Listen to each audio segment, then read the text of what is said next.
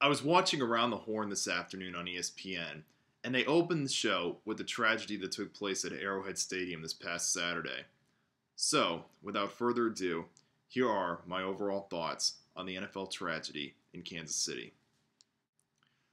On December 1st, 2012, linebacker Jovan Belcher of the Kansas City Chiefs took his own life in the parking lot of the team's home field after murdering his 22-year-old girlfriend Cassandra Perkins. He was 25 years old. The couple had a 3-year-old child together, and NBC Sports also reported that Belcher pulled the trigger on Perkins right in front of her mother. The mother was unhurt as she called 911.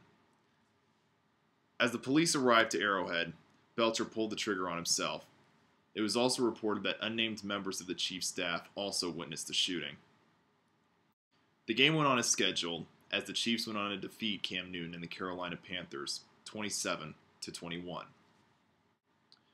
Should the Kansas City Chiefs have played the game on Sunday? These are my thoughts.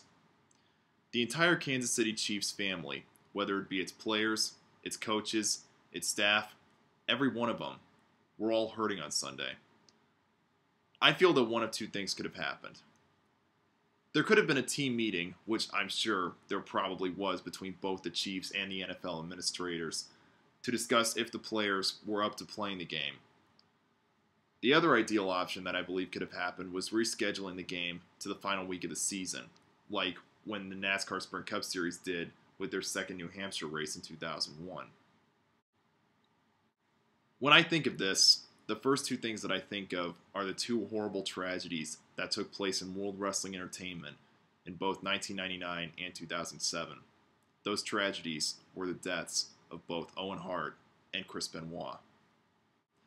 Now I can go on and on if I wanted to about how wrong it was for WWE to continue that pay-per-view the night that Owen died, but I want to talk about Chris Benoit. The tragedy in Kansas City this past weekend is very similar to the one that took place with the Benoit family in 2007.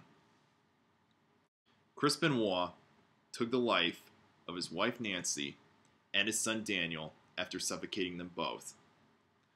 There was a 3-hour tribute show the Monday following Benoit's death in dedication to his memory, but after discovering what his cause of death was, the organization made the decision never to speak of Mr. Benoit's name ever again. Should the NFL do the same thing to Mr. Belcher? I think that it was the right thing to do on Sunday to remember the victims of this tragedy. But Jovan Belcher's legacy will forever be tarnished now that he has committed this heinous act. I would like to end this video with a statement that was made to the media when Sunday's game was over. These are words that I feel we should all study, remember, and use in our everyday lives. In the post-game press conference, Chiefs quarterback Brady Quinn made an eloquent and heartfelt statement that I certainly will never forget. He said, and I quote, "The one thing people can hopefully try to take away, I guess, is the relationships they have with people. I know when it happened, I was sitting and, in my head, thinking what I could have done differently. When you ask someone how they are doing, do you really mean it? When you answer someone back how you are doing, are you really telling the truth? We live in a society of social networks with Twitter pages and Facebook, and that's fine. But we have contact with our work associates, our family, our friends, and it seems like half the time we are more preoccupied with our phone and other things going on instead of actual relationships that we have right in front of us.